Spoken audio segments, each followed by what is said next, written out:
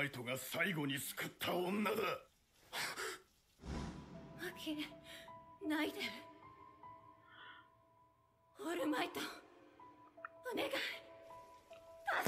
guys are not gonna make me cry. I refuse to cry this episode. I refuse.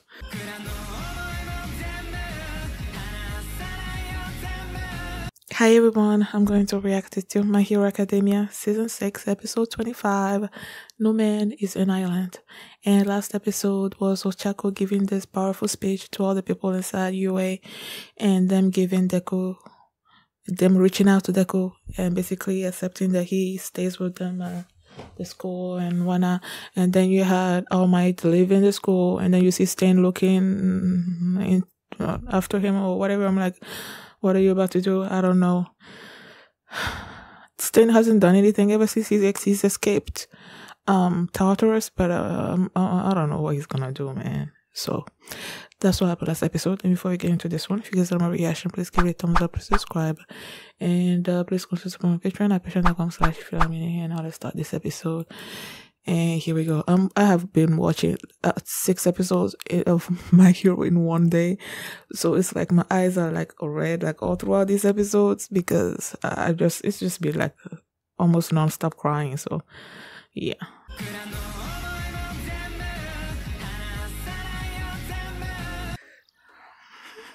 You know when I was Stars and Stripes, the #1 hero from the United States of America, and then she's like, my master's in trouble and she needed to go, and when for some reason my mind went to the movie where there was the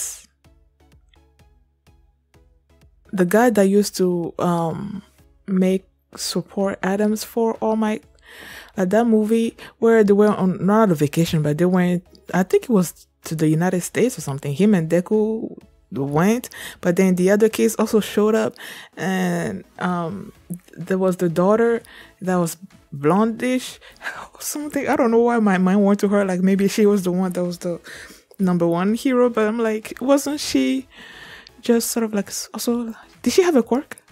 I don't know, man, but that's who my mind went to when I thought about, when she said my master. I don't know.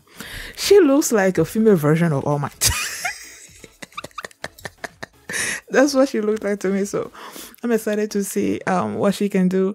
And then they also showed these other 2 heroes, Salam, who's sort of like an Egyptian looking person, and then Big Red Dot. Was he a dog? A lion? I don't know. Either way, they also want to go. They're tired of being held back because of paperwork and stuff.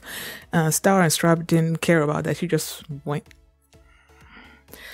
I'm so glad this episode there wasn't much crying. I was about to cry during that scene. You know, last episode ended with All Might leaving the school, right? And Stan looking after him, and I'm like, what are you about to do? And then All Might wound up where his statue was. You know, he was feeling like dejected and everything, and then Stan showed up and it's like, who are you? You're not All Might. Is like, I'm All Might. He's like, no, I don't believe that, you're fake. And I knew Stan knew that was actually All Might, and I knew that he wasn't talking about the fact that this was the physical form of All Might, but it was his mental state.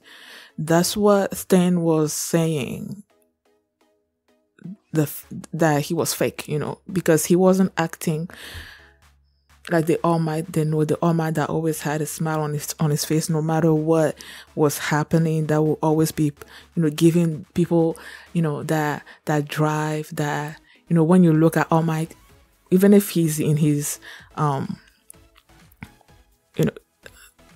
small form or whatever, he still gives off this air of everything is gonna be okay. But during this particular episode, that wasn't the All Might that Stan was seeing, you know. So when they were there and it looked like Stan was about to kill him or something or other, or like that, but then he just like pulled All Might behind this statue and just let All Might see this woman that he saved. the very last person that he saved. This woman was going there and was just like, all those people that kept painting or whatever, All Might's not here. She would go there every day and basically clean the statue back up because it's a sacred ground for All Might. You know, I love how much Stan is an All Might fanboy as well. You know, he's the only hero that he acknowledges as being a true hero, a true good person. He's the only person that he trusts among all the heroes. And the fact that he's the one that basically reminded All Might of who he is and who he had inspired all these kids to become. I love that, man. Like, I really do. And then before he left, he gave him this information. And it turns out that he got that information from this particular person. Like, when the breakout at Tartarus was happening, he was like, okay, what's happening? I also love... Should I be saying that I love that? Either way, there was this villain that was Brian was like, girls, girls, girls, or whatever, and he just killed that villain. He just went about his way, like, you know, Stain. He wants an ideal world, like it's not like he's a villain for the sake of becoming a villain. You know, like, it's not like he kills people because he loves to kill people, or he's just a bad person and he wants to kill the heroes. That's not really what he wants. What he wants is a world where true heroism reigns, you know, where where true heroism reigns. It's not like he agrees with, like, he's with the villains, you know. He's not with the villains. He's against those heroes that are just not being really heroes, that are fake heroes.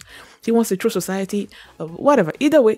So that's why he killed that dude, because it's like, you're not going to bring anything good to this world. Then he killed him, and then he went after All Might, tried to revive All Might because they need All Might in this hero society world or whatever. And he just gave him the information that he needed. And what was it? I was talking about how he killed that dude. And then he said he was looking for information. And then he came upon this person and he was holding on to this case that really tightly. And he's like, why are you holding on to that? And he figured that this was something important. The guy did not want to leave it because he wanted it to be given to someone that's just, and Austin promised him that he was going to give it to someone just being All Might. And that's what he did. He gave it to All Might, and then he told All Might to come after him later and kill him because he killed 40 heroes. What was that thinking about? And then I started smiling. Frick. Yeah, when All Might said that during the whole time that he's been All Might, he's been the number one hero. Stain has never approached him. But now that he's not, there he is, you know. And that's because he's been letting All Might do his thing. All Might is a true hero. And he's been in support of him this whole time. So why would he show up in front of All Might and all of that, you know? If he was Endeavor, he showed up before Endeavor before, so why not? So he gave me the information and then he left. And meanwhile, I love that bath scene. The way they dragged Midoriya into the bath. That's funny. And they took a bath, and that part as well where Bakugo was about to say Deku, but then he stopped himself and like Izuku, and then Deku was like, you don't need to try to force yourself or something to say my name. He's like, I'm gonna do nothing is impossible for me or something or other like that. Oh, I love it. So after they took the bath and everything, they were telling Deku to go to sleep, but he's like, I can't go to sleep because I need to talk to All Might and apologize to him for the way I behaved and everything. But I don't know where he is. And then All Might is just like right there, and he came in and All Might apologized to Deku, and then the others were like, you should apologize to us too, and all that. But then Deku also like apologized and told him that the pork cutlets or whatever was so good and whatnot. So, well, they apologized, you know, Now they're all good with each other. But then All Might said he had to go. And he went and gave the information to the people. They were under the impression, okay, this based on what Lady Nagon said, 2 months from when they escaped Tartarus, they were supposed to bring Deku to this place, right? So it's been a little bit over a month since then. So they were under the impression that they had a little less than a month for Shigaraki and All for One to be ready. But based on the information they got from the memory storage devices,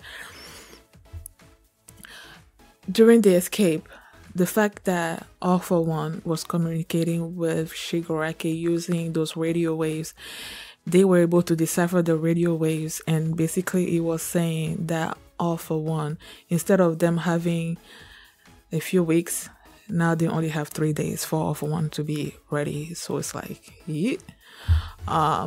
Now, because of that, well, they've been wanting help from other heroes before they knew that was going to happen. But now they are even more pressed for time, for heroes to come and help, you know. And meanwhile, Deku he had a bad dream, and then he woke up and started using his black whip. But then they're like, you okay, you fine. And yeah, I just love the fact that now everybody's together, and he feels, even though they have this huge battle in front of them, he doesn't feel afraid anymore because he has his friends around him. And I'm like, yeah, man, that's how it's supposed to be. You weren't supposed to leave the school. I understood why you did that. And you made us go through this journey of emotional roller coaster. But now you're back to being where he belongs, and with his friends and everybody. And you're like, I'm just so happy right now. I'm so happy right now. And I know the fight ahead is not going to be easy, but he's not going to do it by himself. He has his friends all with him, you know. So I'm really looking forward to that. Was there anything else that happened this episode? Let me scroll through real quick.